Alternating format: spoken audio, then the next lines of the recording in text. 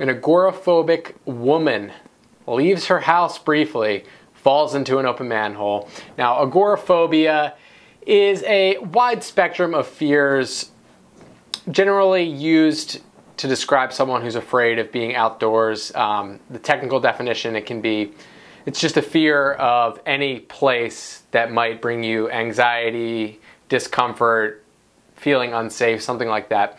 Generally used, like I was saying, to describe the fear of going outside. So in this case, the most depressing story you've probably heard all month, right? Janet Faal recently made one of her rare trips out into the world. She is trying to recover from this crippling and debilitating condition, right? So she went out on a trip with one of her friends who had to back her car out of the parking lot before they could go any further.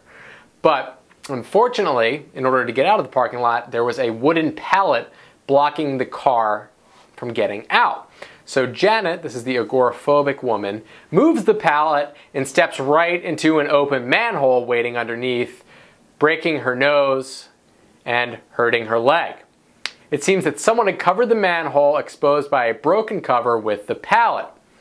All right, Fowler's son is understandably pissed. His quote, "I'm absolutely livid. Whoever owns that manhole should get it fixed and get it fixed right now. It's ruined my mother's recovery. I can't believe it. Whoever owns that manhole has something serious to answer for." Now, the Telegraph is reporting that the holes are the subject of a long-running dispute between a nearby tire shop and its landlord. Neither of them feels it's responsible to fix the problem, which is exactly how someone's agoraphobic grandmother ends up getting hurt. Oof. That's a rough one. Let me know what you think in the comments below, folks. Don't forget to subscribe.